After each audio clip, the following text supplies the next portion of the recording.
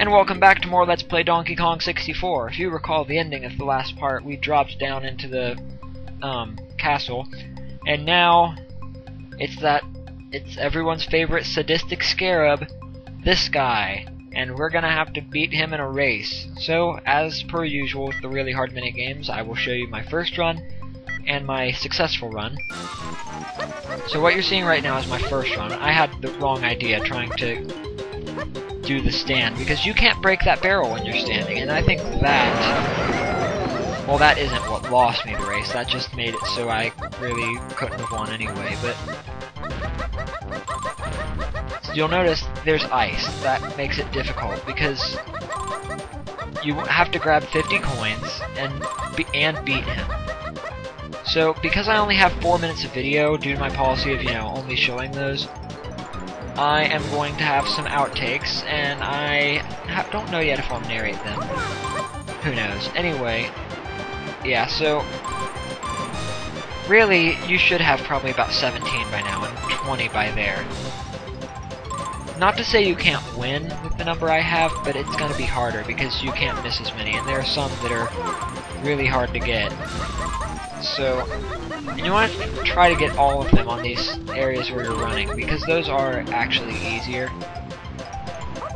And I'm sorry if the frame rate's a bit bad, but yeah, I didn't see that coming. But if the frame rate's a bit bad, that's because I've been recording for like 40 minutes at this point. Anyway, now I'm going to show you my first successful run. And this was about probably 30 minutes later. So keep that in mind. If it looks like I know the path a lot better and I know the strategies to get these coins, it's because I do. Notice, I get every coin in this first... Oh, okay, I missed one. But I get both of these.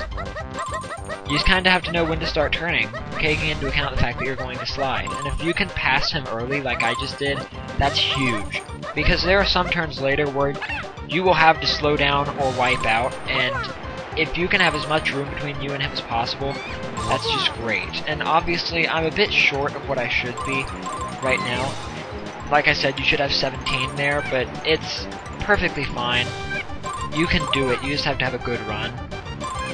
So, I would say as long as you have 25... Actually, yeah, I would say as long as you have 25 by this one here, you're probably okay. But anyway, you have to slow down here, and you have to jump. If you don't jump, you won't make it. You have to slow down, and you have to turn, because he won't do it himself. And you also have to figure out which path to take. Once you find the one with the coins, it's an S shape. It just goes back and forth. It's not going to make you do some wacky, 45-degree turn. That would be mean, even by this game's standards. So of course, that makes 50. Now all I have to do is win.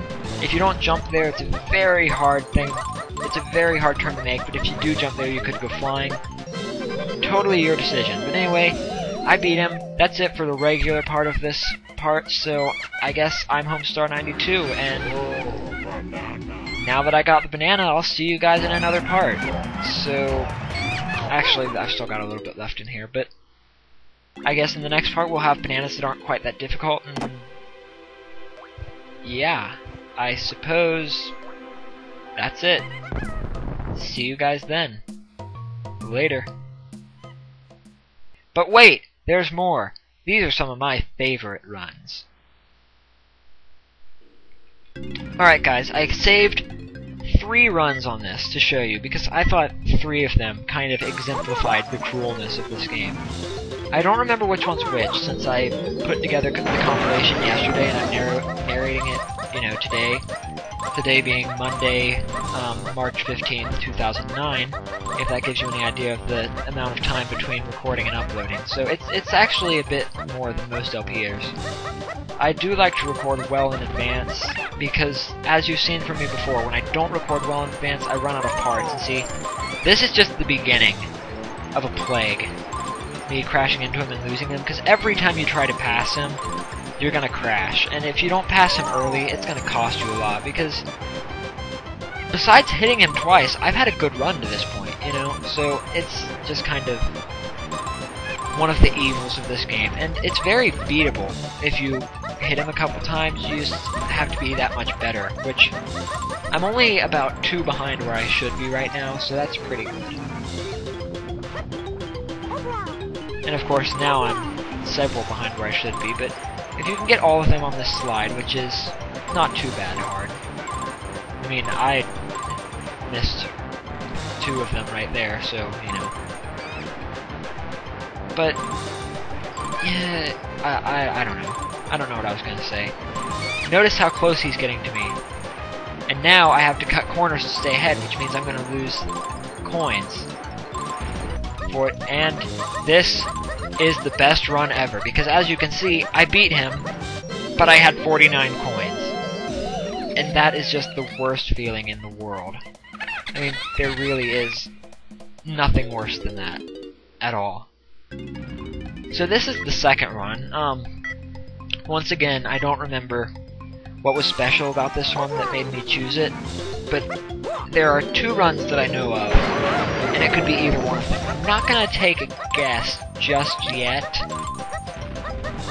but yeah, you know, as you can see, these are in chronological order. At least the outtakes are. Obviously, there's some time passing between them, but these are more or less chronological. So you can see how I'm kind of learning the path, and that's one of the things that this game does to you. There will be some rote memorization. If you can't memorize things, you cannot play Donkey Kong 64. It's just that simple.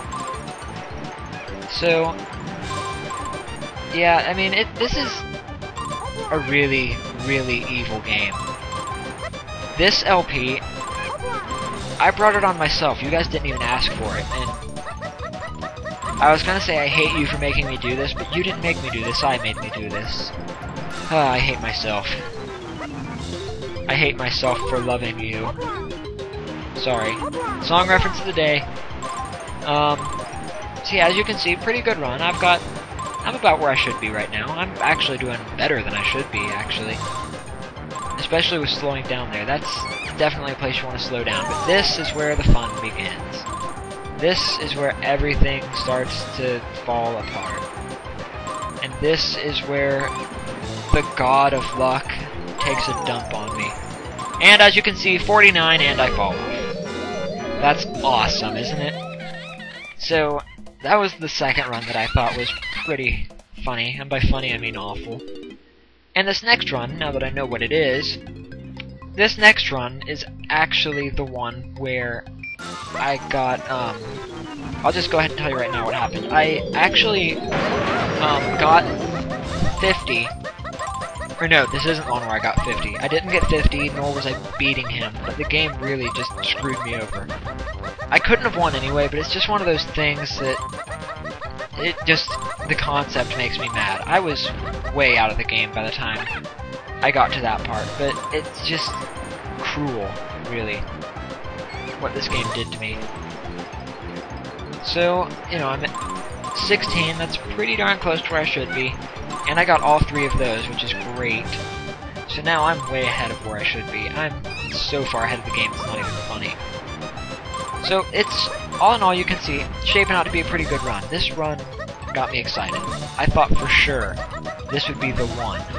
This would be the time that I would beat him, and the game screwed me over royally. It was awful.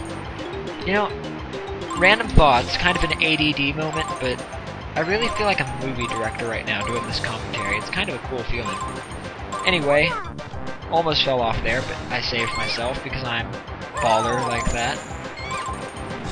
And of course, notice he passed me and made me lose a bunch of my coins and screwed me over. And notice, I could actually win. I'm in a spot where I could win, but I fell off again. Isn't that special? Anyway, I'm Homestar92. See you guys in the next part. That's all the time I have. Later.